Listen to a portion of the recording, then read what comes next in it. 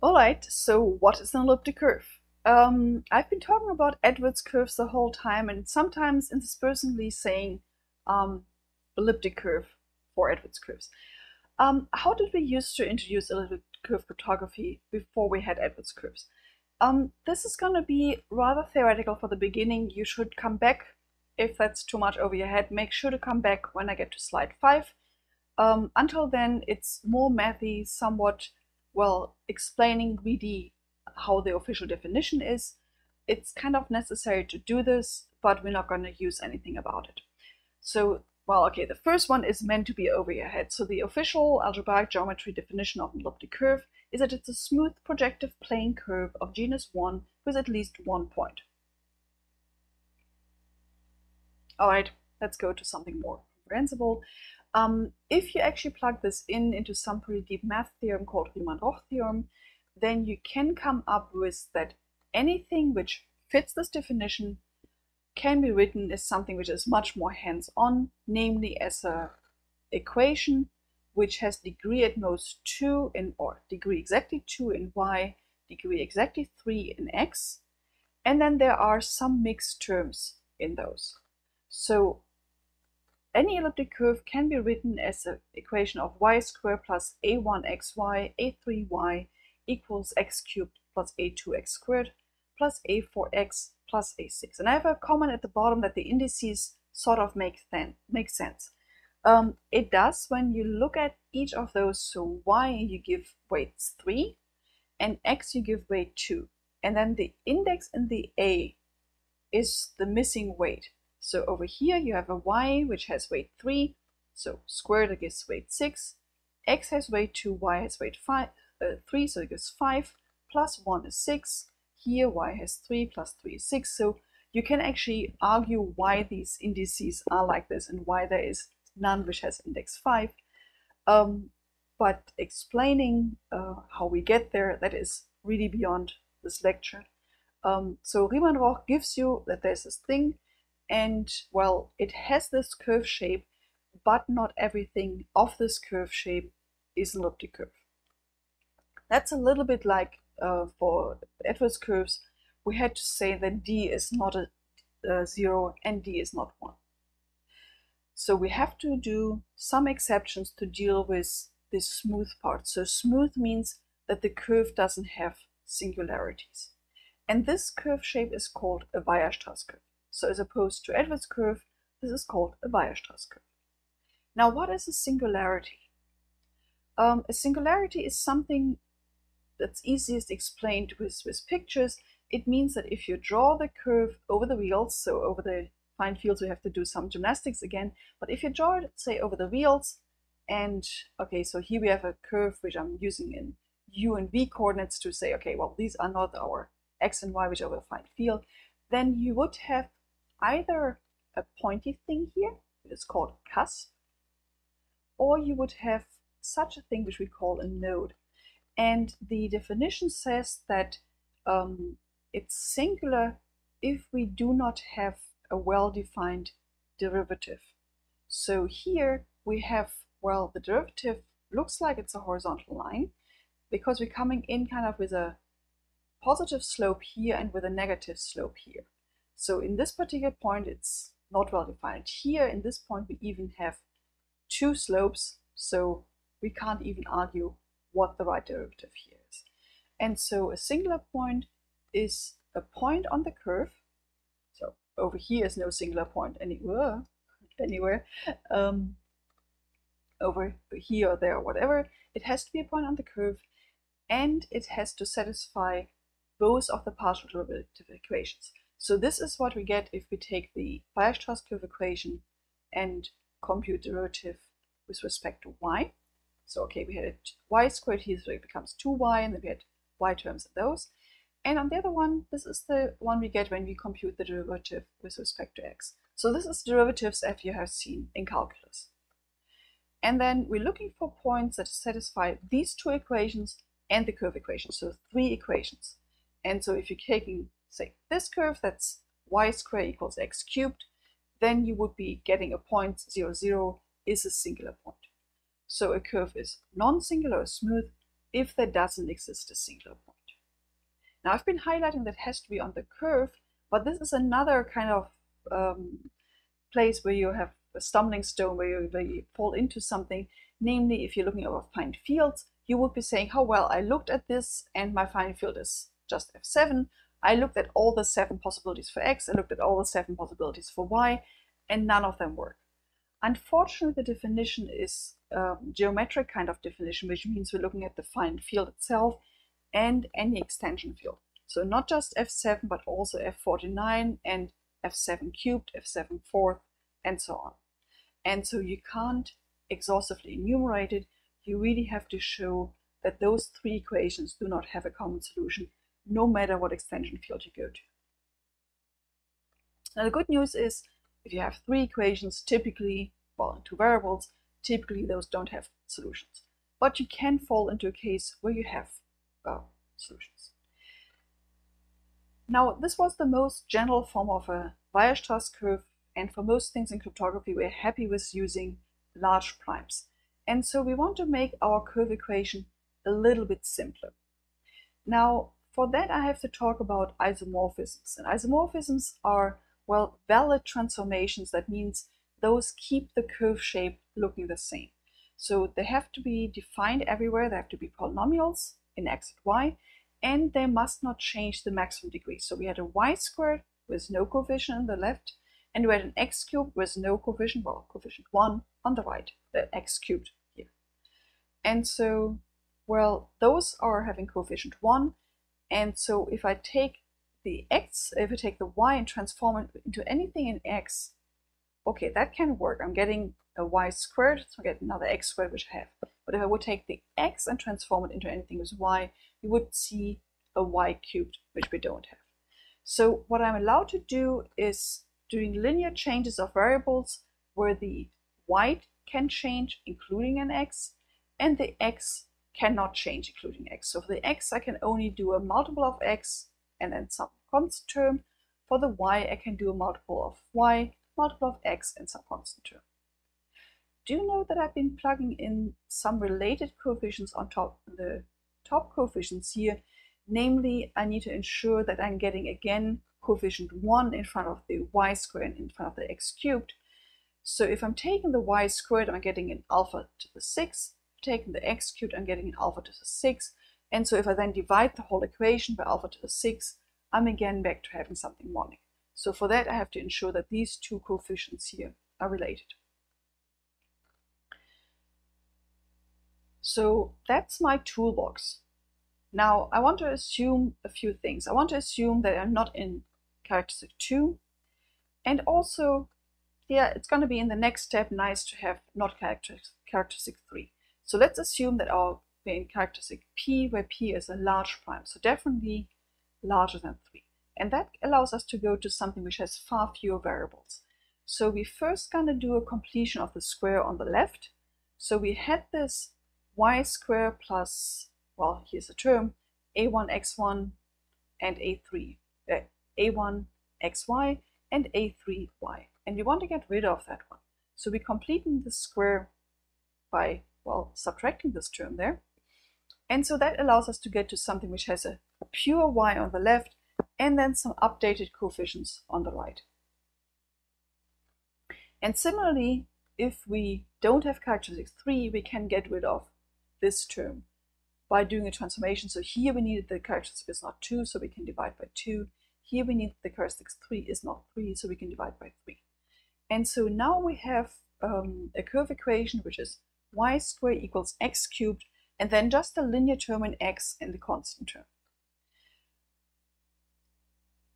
Remember this thing which I explained about the indices always summing up to 6 when taking the weights of x and y. So the term in front of the x has a 4 and the constant term has a 6. But when we're in this short form where the other ones are 0, it's common to call them c rather than a. Historical reasons.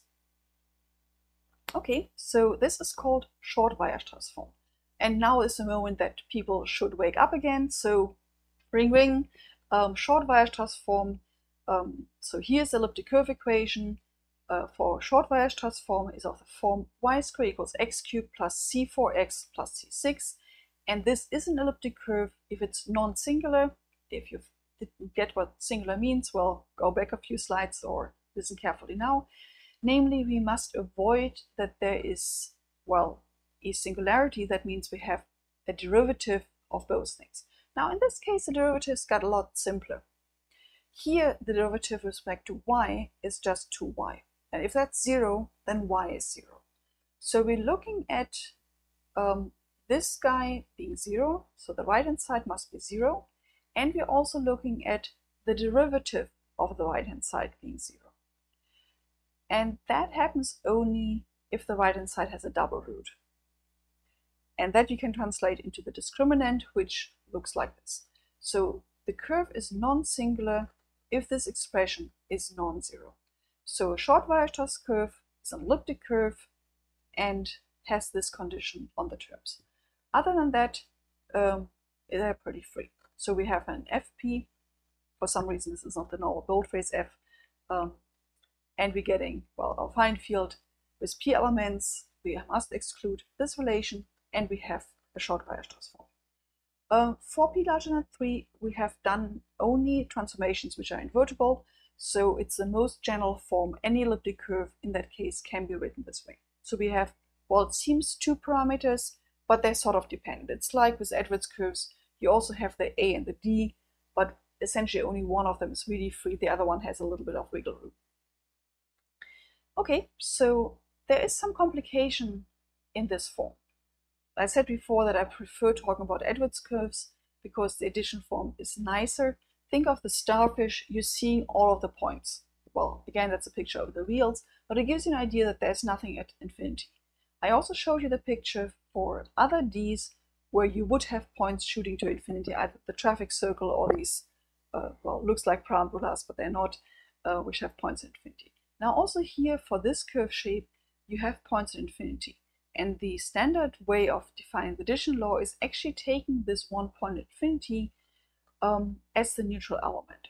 And so while we have something which is symmetric to the to the x-axis, because we have a y squared here, and well, let me just flip it up on the next page. This is one of the ways that this elliptic curve can look like. So we have a cubic equation, and a cubic equation over the reals has either one root or 2 roots. I'm showing you the 1 root case here. I have the 2 roots case on the next page. So, well, this is the one point where we have a root, and then it goes off up here and symmetrically down there. And the neutral element, so this point at infinity, you can think of infinitely far out in the y-coordinate. So if I were now in class, standing in front of a blackboard, I would be jumping under the ceiling to explain that, yes, it's all the way up there. It's also actually all the way down there. It's, well, if you think of projective geometry, it's where those lines meet. So it's a point which you can't really see, and that is the most important point. It's a neutral element of this group operation. Now, how do I define the group operation? This is something which some people like about Weierstrass curves, that you have this geometric addition law, but then if you have to prove that it's actually an addition law, it gets pretty ugly. So the definition says that any points that are on the same line add up to 0, or add up to the neutral element. So for instance, here we have a vertical line here in red.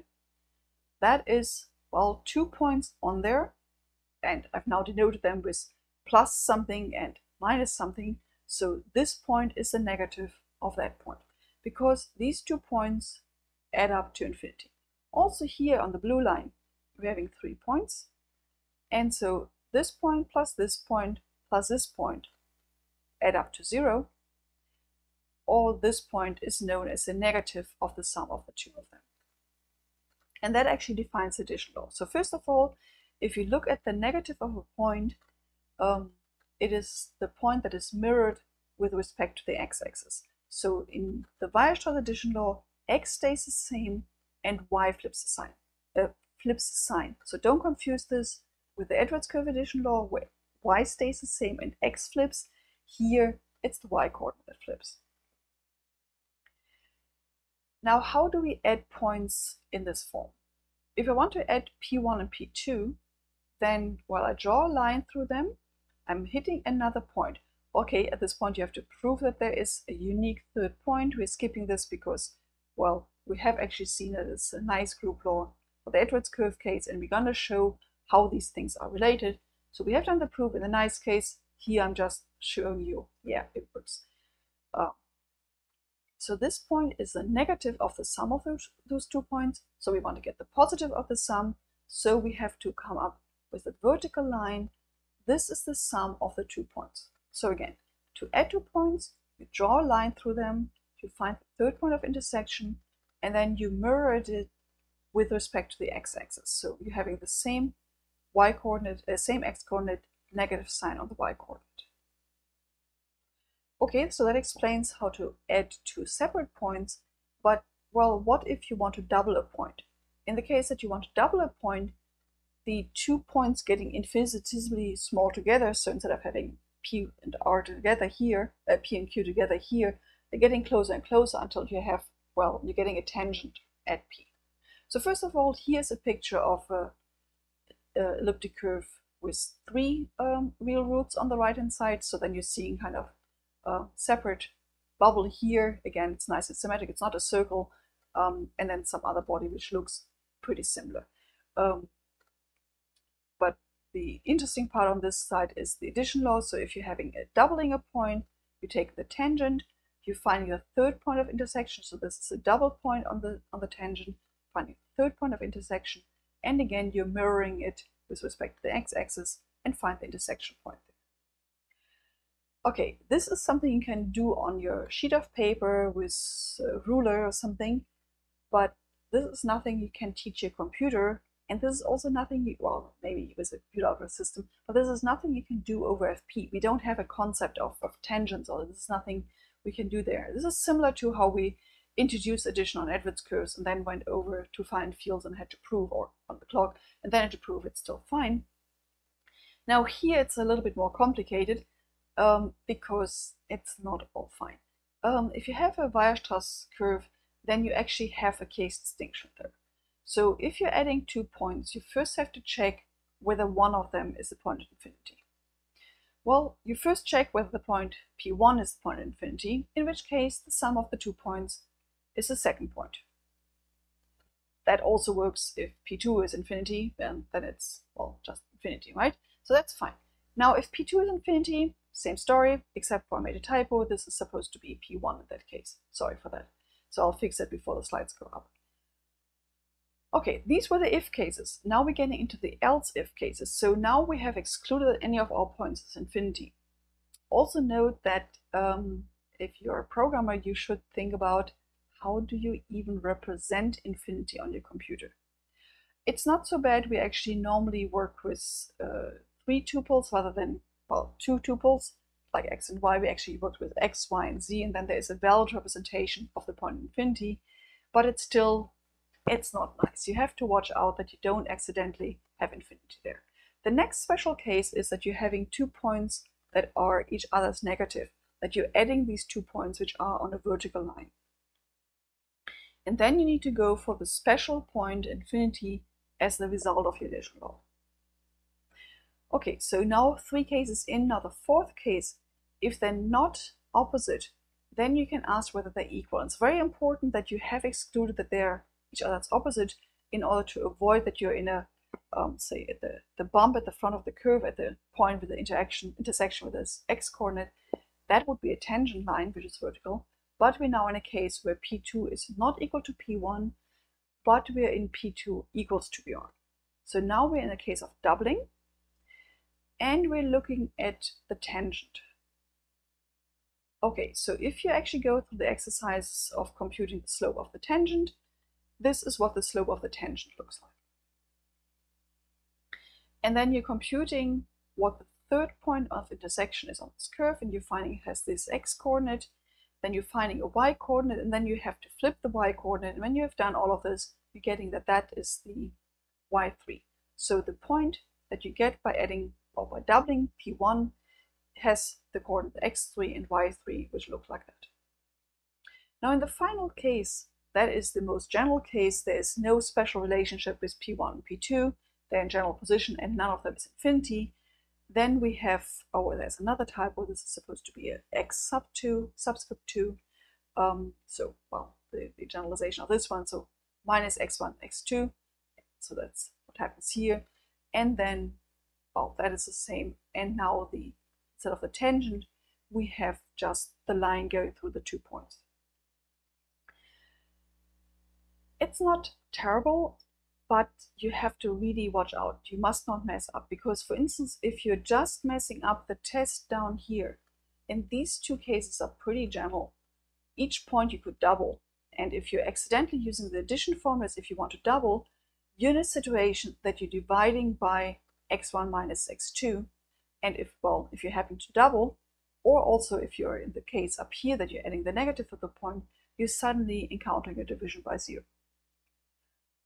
Well, division by 0 is not defined, so you're ending up into something which gets you into the wrong formula. So even if you end up having this 3-tuple representation where you can represent infinity, this gets you into a special case of addition law where it's not defined, and so that is where some of the finicky parts coming in from the addition law. Now, in the Edwards curve addition law, I was warning you that you should make sure that when you're choosing a curve to make it nice, that you're choosing a non-square d and so on.